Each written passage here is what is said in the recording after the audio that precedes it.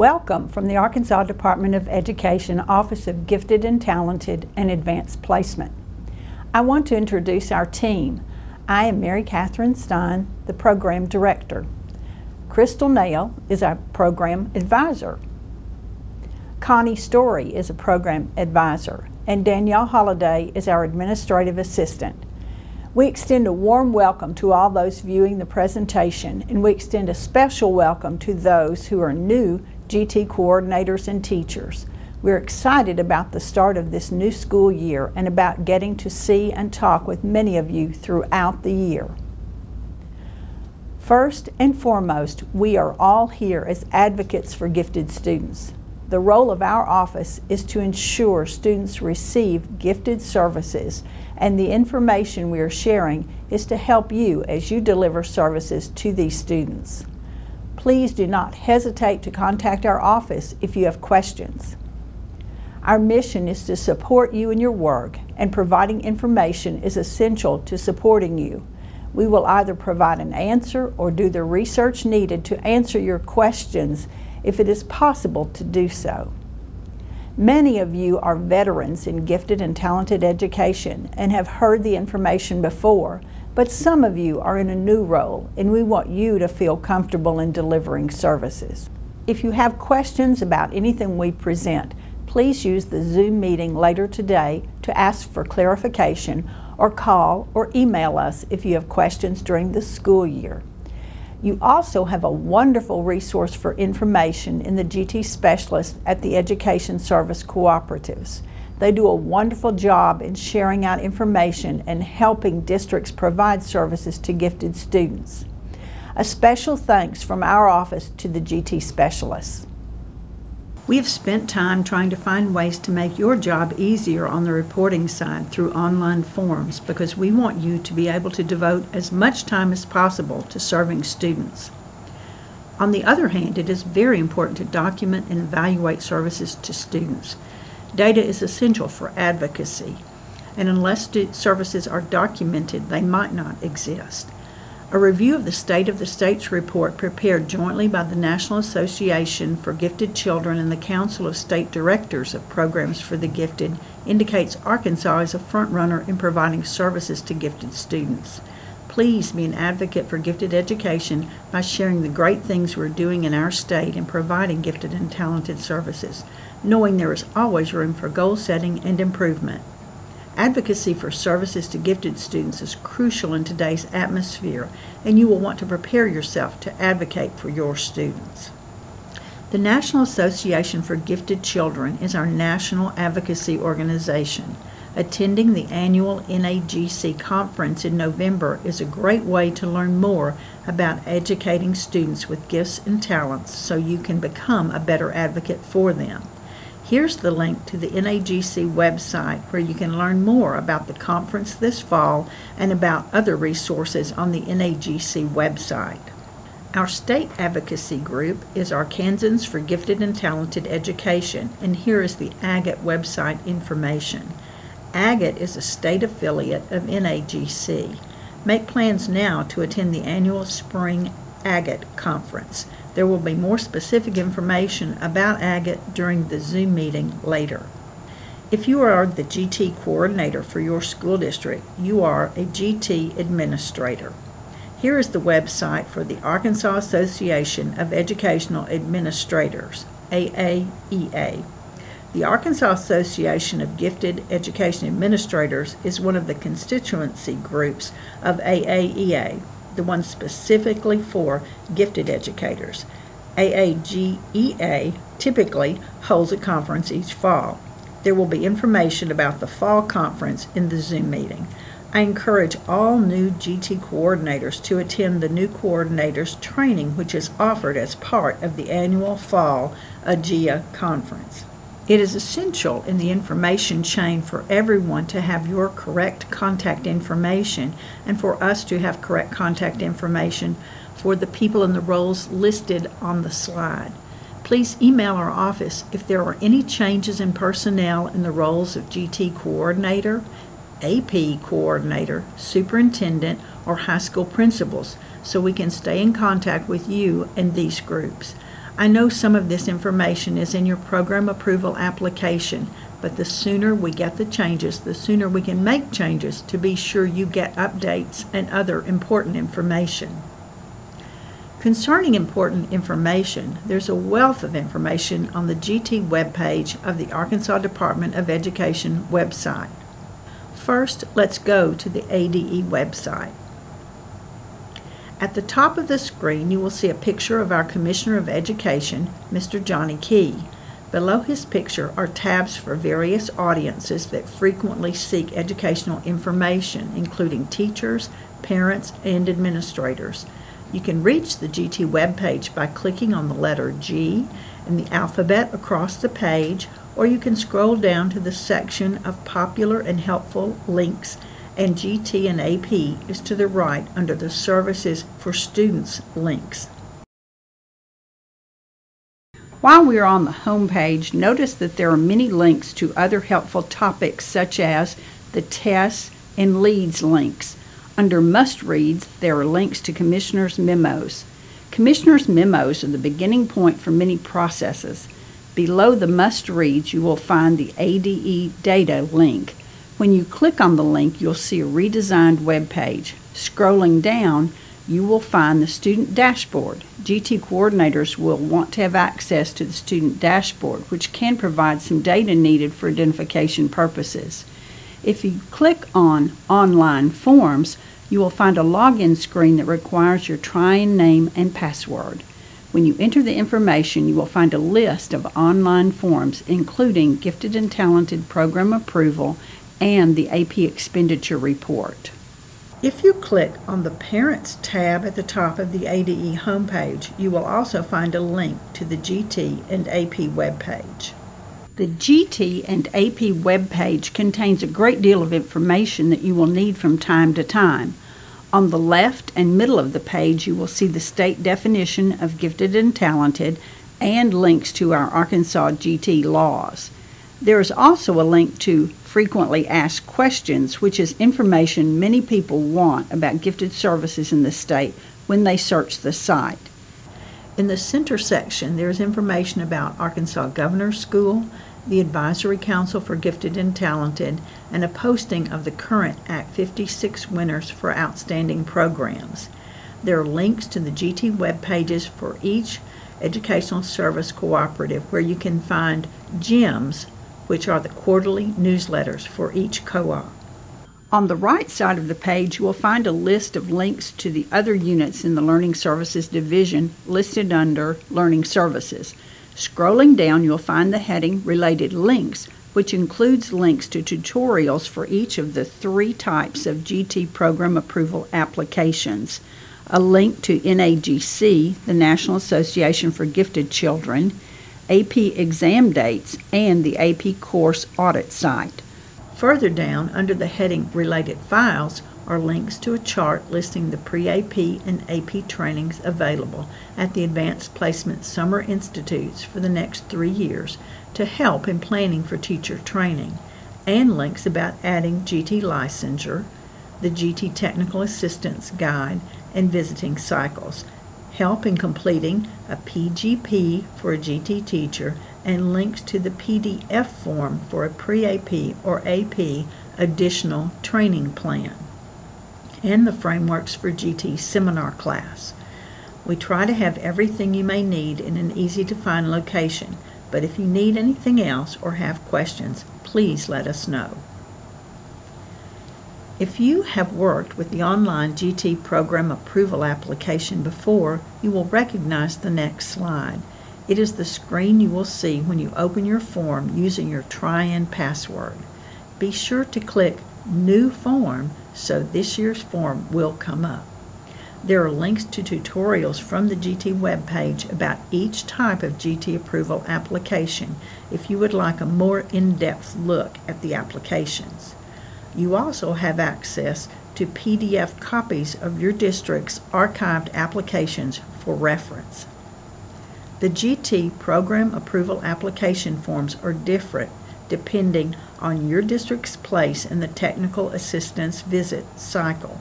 The first 2 screens of the online application will look the same for everyone. If your district is being visited this year, or was visited last year, or will be visited next year, you will have different screens to complete. The first screen of any application asks you to add or revise the data about district personnel. Below that section, you're asked to indicate the licensure status of the GT coordinator for the district. Most GT coordinators, even if you are a district administrator, hold the 289, 305, or 306 licensure codes. If you are on an additional licensure plan, be sure you upload the file of the actual ALP document to the application in the place provided. The first screen includes a very important change box where you will want to indicate any changes from your last application for approval concerning the meeting of requirements for any GT standard. For example, if there have been GT personnel changes, be sure to include the person's name as it appears on their teaching license and the last 4 digits of their Social Security number so their licensure can be verified. Changes in pre-AP or AP staff do not need to be entered. If your schedule has changed significantly or a program option has been changed, add that information to the box. Below the Changes box is a box labeled ADE Comments. In interacting with you about approving your program application, we will put comments and questions to indicate items that need revision or clarification. Please don't try to answer questions or provide information in the ADE box because while you can type in the box, your responses will not be saved. We can't make changes in your boxes, and you can't make changes in the ADE boxes. At the bottom of the screen is a status box, and below that a box marked Save. Be sure to save each screen before you click the next box, or you will lose your work. Each section of the online form is approved separately, and there is a summary screen when you hit Next after the last screen. The program seems to work better when you go through the screens consecutively rather than hopping around. You can put placeholder responses in boxes to move through the screens and return to complete the responses before submitting the form.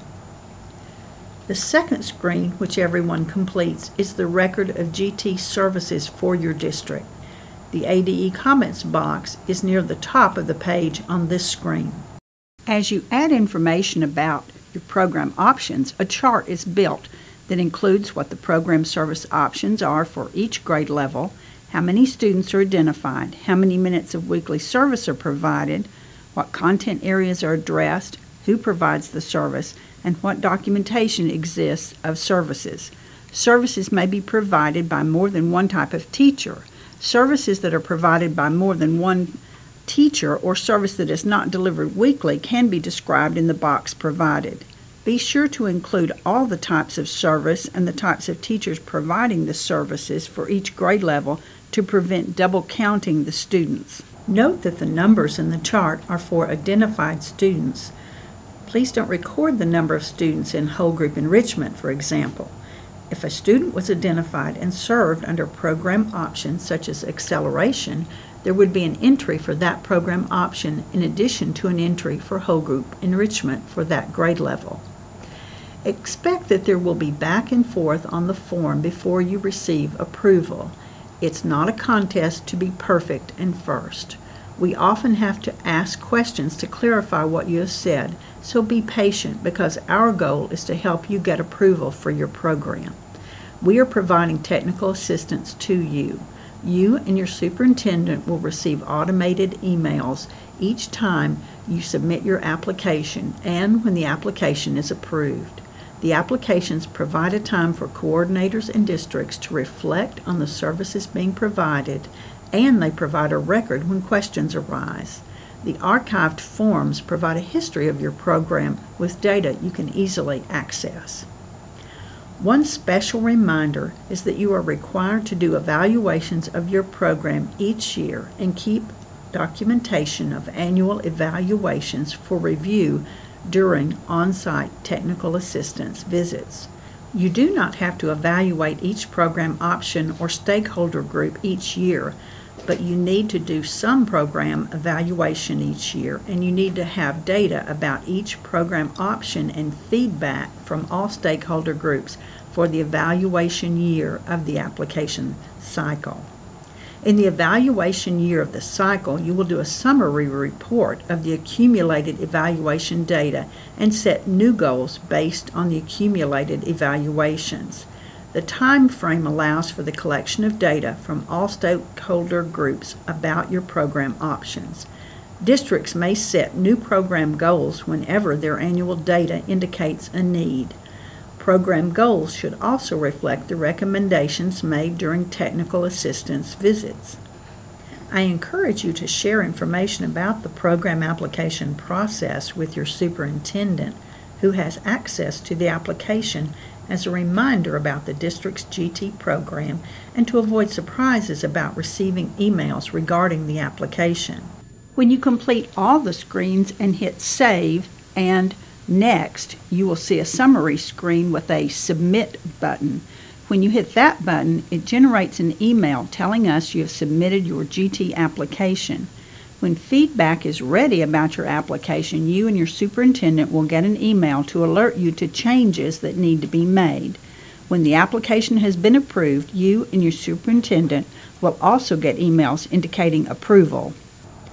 While we are talking about things online, I encourage you to put the information about your GT program policies, forms, referrals for services, evaluation data on the school district website so it's easy for the public to access. If that information is not a click away from the district website, GT doesn't appear to be a K-12 program, which it should be in every district. Hi, this is Crystal Nail. I'm here to share with you more about technical assistance visits for your gifted and talented program. Initial notification of the dates and times of your visit are sent from whoever will be visiting the district via an email to the gifted and talented coordinator and the superintendent. If you're receiving a technical assistance visit, then you'll receive this initial email by September 1st. It's critical that our office has updated contact information for any new personnel and email addresses for superintendents and GT coordinators so that we will be able to contact them for this purpose and with future correspondence. Please send this information as soon as possible because we will be sending a second email about technical assistance visits to GT coordinators and superintendents of districts receiving these visits during the current school year in September. These emails will be sent to you from whoever will monitor your district. Written procedures, plans, policies, or other documents verifying compliance with program approval standards that can be reviewed in advance of the visit are submitted as part of the online program approval application for districts that are receiving a technical assistance visit during the current school year. If you are receiving a visit, please submit your online program approval application at least 3 weeks prior to your visit. Earlier submissions are accepted and encouraged. There are tutorials available on the Gifted and Talented page of the ADE website that provide assistance in completing this and each of the other online program approval applications. This submission of policies and procedures as part of the online program approval application has been a great help in working on policy and procedural issues that could have been compliance issues for districts, but instead were able to be resolved before the conclusion of the visit, and in most cases before we ever arrived on site for the visit. Please know that many program approval applications require us to ask a clarifying question or for there to be some revision to a policy or practice to ensure clear compliance with program approval standards. If you're ever unsure about what we need, please don't hesitate to call or email us. We will clearly label all responses in program approval applications as compliance issue, revisions needed, comment, or suggestion so that it will be clear if it must be changed for approval, which would be labeled as a compliance issue or revision needed, or if it's a suggestion, which might be labeled comment or suggestion. Please know that when we receive program approval applications through the online system, especially if it's a district that's in the group that is receiving a technical assistance visit in the current school year, we try to respond in as timely a manner as possible. Please note that we try to complete all technical assistance visits between October and February. There are periods during that time when we will be mostly out of the office due to visits and other commitments, or you may be out of school between submission dates and technical assistance visit dates due to breaks. So we encourage early submissions so that we can work to get all your materials approved well in advance of your visits. The online application format with the submission of these materials helps us to be able to spend more time on site focusing on learning about the specifics of your programs and to be able to highlight the areas of your program that shine, as well as provide specific guidance regarding your program. Districts that will receive a technical assistance visit will receive an agenda for the visit in an email. The agenda provides a guideline for our time with you and can be adjusted as needed depending on the situation. For example, it may take longer for reviewing on-site documentation. If there are students, teachers, or administrators that you'd like for us to visit, just let us know. We hope to be able to make some visits with students and in classrooms while we're with you. As part of the agenda document that districts will receive, we included some suggestions for you to consider that may help the visit flow more smoothly. As we've visited many districts, we've seen lots of different ways to organize documentation that work. So if you have a system that works for you, don't feel like you have to change it. One of the biggest and most important things to remember is the first thing on the list. We are there to support you and your program. A technical assistance visit guide is available on the GT page of the ADE website and will also be sent to districts receiving visits. Standards highlighted in yellow are items that are reviewed prior to the visit through the submissions included in the online program approval application. The items in green are reviewed on site. If we have already approved something from the program approval application, then we do not need to review it again while we're on site. The only things we will be focusing on while on site are the items that we haven't looked at yet, which are highlighted in green on the Technical Assistance Visit Guide, or anything that was not approved in the online application prior to the on-site visit. Your evidence verifying compliance may be in print or hard copy, but it may also be in an electronic format. We're happy to look at whichever format works best for you and your district. Let's quickly run through those green on-site items. All indicators for 4.0 community involvement are reviewed on site. This includes 4.01, 4.02, and 4.03. Have documentation available to verify compliance with each of these items. If we're coming at a point in the current year when some of those things that take place annually may not have happened yet, it's okay not to have it yet for the current year, but you should be able to verify that it's happened in previous years since your last visit. 5.02 states that opportunities to increase knowledge of the education of gifted and talented students are provided for continuing and new school board members, school and district administrators, teachers, and support staff on a continuing and regular basis. This could be electronic or hard copies of presentation handouts, copies of informal professional development in the form of articles that have been shared with teachers in their boxes through email or etc., sign-in sheets from professional development that was related to the needs of gifted learners, or emails that you sent encouraging other staff members to attend professional development that would help them meet the needs of gifted learners in their classrooms. You don't have to be the one who presented it. Think about that the standard says on a continuing and regular basis. Like other documentation reviewed on site, we'll look to see documentation since the last on-site visit. Please have available for review current certificates or proof of training for all courses being used to formally serve gifted students. This includes secondary content, pre-AP, laying the foundation training if that's used to account for the pre-AP training, AP, additional training plans for pre-AP or AP classes. Also, if classroom teachers are the sole deliverers of whole group enrichment lessons, then proof of Talents Unlimited training will need to be available for each of those teachers. Pre-AP and AP proof of training can be in the form of the printout or electronic copy of the records from the AP training database kept by our office. We will send these database records out to district GT coordinators during or before the first week of October so that you'll have it. Please be aware that we will use what you share as how you're serving your students on your program approval application as a guide for what training certificates and differentiation documentation we expect to see. It's often helpful to have a high school schedule printed off so that as teacher training is verified and as documentation required by 8.05 is reviewed, we can check it off as we see it. Next is 7.05. This is student files. We'll ask to see files for a few students who were placed in the gifted program and also for a few students who were not placed. Refer to the list on the guide that was compiled from Program Approval Standards to see what pieces we'll be looking to see in each student's folder. Also, think about the other requirements from Program Approval Standards and make sure that it's clear that any that apply to identification are clearly in place. For example, make sure signatures or initials on placement decision records meet the requirements of 7.03, which is a committee of at least 5 members chaired by a trained specialist in gifted education and including administrators, teachers, and/or counselors. Next is 8.05. Remember, we'll use what you share as how you're serving your students on your program approval application as a guide for what differentiation documentation we will expect to see. It's often helpful to have a high school schedule printed off so that as teacher training is verified and as documentation required by 8.05 is reviewed, we can check it off as we see it.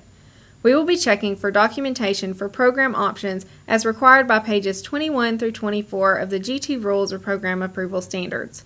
The standards are available on the Gifted and Talented and Advanced Placement page of the ADE website, arkansased.gov. We need to see documentation for an option or options that show at least 150 minutes of direct instruction per week for identified students at each grade level being provided, and also documentation of student responses for whole group enrichment in whatever grade levels it's being used. The Technical Assistance Visit Guide has page number notations if you're not sure where to look in GT Standards to see exactly what's required. You should have documentation available for review to verify that your district has been consistently meeting GT standards since their last on-site visit. Next is 10.04, an evaluation instrument samples. We don't ask for these to be submitted with the online application, so please have samples of instruments ready to share with us when we come on site. These could be actual completed paper evaluations, or if you used an online format, a printed or electronic copy of those responses. They should be for different stakeholders and cover different program options spanning K-12. Refer to the description of evaluation found in the Program Approval Standards for guidance in what is required. You'll know the results of your visit as we finish our time with you. We'll share the results verbally with you and your superintendent or their designee and your co-op GT specialist during the exit conference, and you'll receive formal written results via email after the visit. We aim to get those results to you approximately 1 month after your visit. What's included in our standards is what's minimally required for school districts in our state. If you're ever unsure about if something is required, then check standards and don't be afraid to ask questions when you're not sure about something. With technical assistance visits, we must verify that these minimum standards are met, but we love seeing all that you do to exceed minimums. Please be sure to share all the extras you do with us during our time with you because we don't always know about all the great things going on in your districts, but we want to. That's one of the reasons we love for the co-op GT specialists to attend the technical assistance visits for their member districts, because they know about what great things you're doing and can help make sure we know about them too. Thank you for all you do for your students. If there's anything that our office can provide assistance with, please feel free to contact us. One opportunity available to gifted students in the state is Arkansas Governor School. Here is a link to the AGS website. Arkansas Governor School is one of the premier enrichment programs in the United States and a model for other states. The summer program is for students who have finished their junior year of high school and will be seniors when school begins. The program is free for the 400 students selected. The application process is online except for signature pages. Look for a commissioner's memo about applying to Arkansas Governor School in October. Applications are due near the end of January, and we hope all of you will work to recruit students to apply. Our goal is to have students from all 75 counties in the state represented. The whole basis of AGS greatly relies on the diversity of the students selected for the program. Please be an AGS advocate and truly encourage students to attend whether you are the one who works with the applications or not. If no one is designated within your district to work with the applicants, please nominate yourself to take on this new venture. It is time-consuming at first, but it is definitely worth the time. If there are students in your school who have attended this past summer, have them help you in recruiting applicants for next summer. They can share their experience with the juniors and answer any questions. Brochures are mailed out to the high school counselors, so be sure to get them from the counselor if you are the one working on recruiting. And there's always information online, including videos and typical weekly schedules from past years. Extra copies of the AGS promotional materials will be available at the AGEA conference in September if you need copies. The director of AGS is willing to travel to visit and promote the program, whether it be to a co-op with a group of GT coordinators or with students in individual high schools. His contact information is on your AGS file. Act 56 is legislation to recognize outstanding gifted programs in the state, but your program can't be recognized unless you complete the online application explaining how your program goes above and beyond the GT standards. The Commissioner's memo with a link to the form will go out in September, and the applications are due the third Friday in December. The applications are read anonymously by the members of the Governor's Advisory Council on Gifted Education, who determine which districts will receive the awards. Our state has made significant strides in increasing participation in advanced placement and in success on the exams because of the work done in building strong AP programs. Advanced placement and international baccalaureate classes provide academic services to identified secondary students. Here is an important page on the College Board website, and I recommend that if you want to know more about AP, visit the College Board website, which is very helpful. AP coordinators receive an email with information they need for the school year. College Board conducts training for new AP coordinators and those who would like help. Please send us updated contact information if the AP coordinator at any high school is a different person from last year, or if the AP coordinator changes during the school year. One thing you will want to do is let your AP teachers know about grants they can get for their classes. A Commissioner's memo with information about how advanced placement teachers can apply for a grant of up to $1,000 to buy materials and equipment for their AP courses will be posted. The applications are due October 1st, and schools will be notified in early November if they have received a grant. The money can be used for classroom materials, equipment, and technology. Schools with approved grants submit their paid invoices by the third Friday in December and receive the reimbursement money. Grant money is targeted at new courses, revised courses, and courses that need strengthening. If your district has a surplus of advanced placement incentive money, that money can be used to purchase the things AP teachers request in the grants. Districts receive AP incentive money based on the number of 3s, 4s, or 5s scored on AP exams. The AP incentive money for exam scores must be used in the school's AP program. The money can be given to students who earned the 3s, 4s, or 5s as an incentive to increase participation and success in AP. It can be used for parent meetings to explain pre-AP and AP, or for teacher training, but the money should be spent. An annual report with details about expenditures of how the money is spent has to be completed online by each district before July 1st of each school year. The online report is accessed using try-in login information and is in the list of online forms under the GT program approval application. When a district has finished making purchases for the year, the report can be submitted. We strongly suggest schools submit before the end of the AP coordinator's contract. It is very hard for a new principal to come to work July 1st and be faced with completing a form he or she knows nothing about. The information on the form will be updated for the next school year when the amount of each district's AP incentive money is determined. Be sure the AP coordinator or school administrator goes in and renews the AP courses each high school offers, or adds any new AP courses being offered for this school year on the College Board website with their login. If the school has a new administrator or AP coordinator, he or she will need to set up an account with the College Board to have the permission to renew courses. If any AP courses are offered through online providers, it is the school's responsibility to check whether the online teacher has current AP training certification and a syllabus approved in the College Board audit system for the course.